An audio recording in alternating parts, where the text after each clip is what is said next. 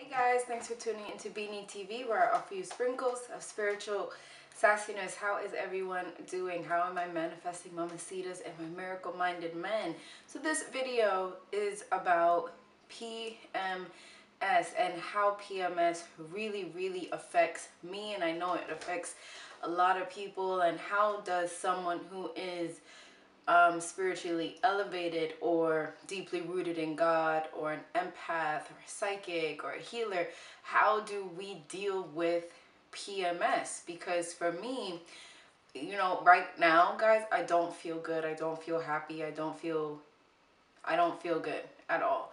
And it's really, nothing has happened, right? So I know that it's PMS. And this month, the month of April, especially, like, I started feeling symptoms of PMS around April 15th. Now, that means that, and I usually get my period between the 4th, like 5th, 6th, 7th, 8th, 9th, 10th, 11th, like something like that, right? So from the 4th, no, yeah, from the 4th to, like, let's say like the 10th or so is when I have my period. So that gives me like not even 2 weeks of being my normal, energetic, all in self. And then I started feeling symptoms of PMS around April 15th. So I could literally feel a switch. So that kind of scared me a little bit, because that meant that until, like, again, May 4th, I was going to be dealing with symptoms of PMS. Like, no, who wants to deal with, for me, my PMS comes in, all I want to do is eat sugar. Okay, now I'm really horny. Okay, now I'm just aggravated and mad, and I have lots of pent up anger in me, and I don't want to talk to anybody. Who wants to deal with that for 2.5 weeks? Like, nobody, right? So the most important thing about PMS is to identify it and to not accept it as who you are. And yes, I am not the most delightful person when I'm in a mood or when I'm in PMS. Like, I'm just not the best to be around. I don't want to talk to anybody. I don't want to talk to anybody about anything. And I just want to be by myself. I just want to go to outer space. Like, I don't want to be around anybody. So, like, yesterday, I had a terrible audition. Like, the facts are that I did not prepare. I got it super late at night. I didn't prepare. I got it super late at night, and it was pretty early in the morning, the audition. Facts are that I did not prepare. And I was like, when you like psych yourself out, you're like, yes, I'm so amazing. This is why God brought me here. I'm doing it. Didn't it? What? Yes. And then I got into the audition. I was like, like, I fucked up so bad. And it was like a 40-minute walk. Like, I took the bus there, but it was a 40-minute walk from the casting office to the train station. I had to do that 40-minute walk, or else I would have just been like, fuck this, fuck everything. Like, am I even talented? What am I doing? But also, luckily, God is everywhere, and God, just always wants to make sure that we are okay. I actually knew someone at the casting office, so I talked to him a little bit after my audition. So that made me feel like a little bit better. But I just had a terrible audition. I was like, I don't want to do anything today. So I didn't even like go to work. Like, I didn't go to work after. I did not want to communicate with people. I didn't want to do anything. And these are some of my symptoms of PMS. And this video is more about me just talking and seeking out your advice.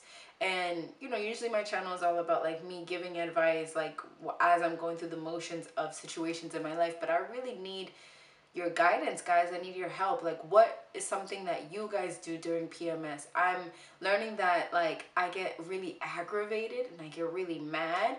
And I don't work out. So maybe I'm thinking, okay, maybe I could start like jumping rope or something to get the aggression out. But PMS just sucks, because it's like, it's not me, right? Like, it's a shell of me, and it sucks. It sucks. Like, I don't want to feel this way. I don't want to, like, and another thing my PMS loves to do is have these incessant thoughts about one thing. Like, I can literally pick out every single month what the PMS uh, consistent thought is. Like, last month it was about me spending money, and this month it was about like a particular person, and it just kept going on and on and on in my head.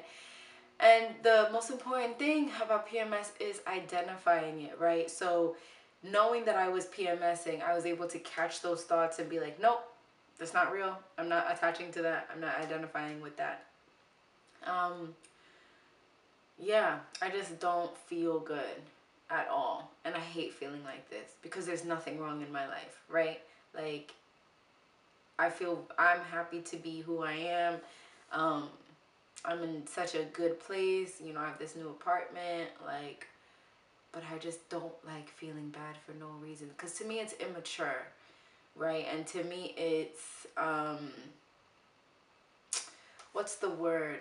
To me, it's like childish, it's immature, it's like you're living in a, I guess like you're living in like a false bubble, like, I don't know, it's like when you really honestly have no problems, or you're having like first world problems, it's like, shut up, you know, shut up. But I just don't feel good. And I did not like that I could feel that switch on April 15th. And it's like, that kind of scares me because that's a long time to not be feeling 100%. And even though, you know, my birthday was on April 18th and I went out April 19th, and Fatima and Chesney and OJ came to LA, and like we hung out and we had like chips and drinks outside on the outside area of my apartment, like,